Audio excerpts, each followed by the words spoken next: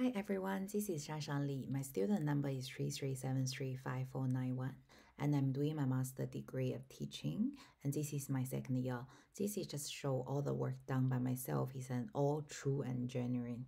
Okay, let's get started. For the first part of the assignment is about a mind map, and for me, I have chosen the topic on the complex numbers and the complex plane. Is on the ATA Mathematics Specialist 2.37 to 2.3.13. Okay, as you can see, I organized this by, in the middle is the main idea, the complex number. I organized by the definition, which is combined by real number and imaginary number. And then I put them on the complex plane as well, which I can explain further in the second part of my mind map. And then the complex number also can represent in the rectangular form. So it's a plus bi. And I also show a is the real part and bi is the imaginary part. And then how it's showing in the complex plane, I draw on this side.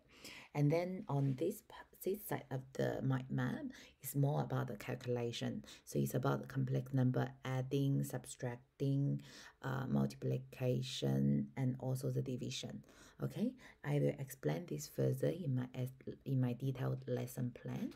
And also we introduce a new idea about the conjugate, which you can see I draw the thing on the complex plane, and then we use this one to work out the division later, which I can show the student how to work it out in the lesson. And also on the second part, as you can see, the complex plane part, I explain, it's used for represent the complex number in the picture, and also what are examples and how to use this one to work out the addition part, and also they follow the distributive rule. So what is the equation, I put it here. Okay, and then the second part of the assignment is about two detailed lesson plan. On the first part of the lesson, I'm going to talk about the basic definition of the complex number and also some addition and multiplication thing. As you can see, I organize this one by tell the student what is our learning focus and learning intention, and also I put them in 3 different groups. As we can see from the previous class, I know that their level, and also for some students who really have difficulty or language barrier, I put them in group C, with which doing the 1 by 1 with myself. Okay, and then I organize lesson by opening, body, and closing. And also I have the reflection part because last time I didn't do the reflection and I got the feedback from the student. They told me what their problem, so I will recap for them as well. Okay, and I have the quiz for them to do on class and test them whether they understand about the topic. And I also, after they do the group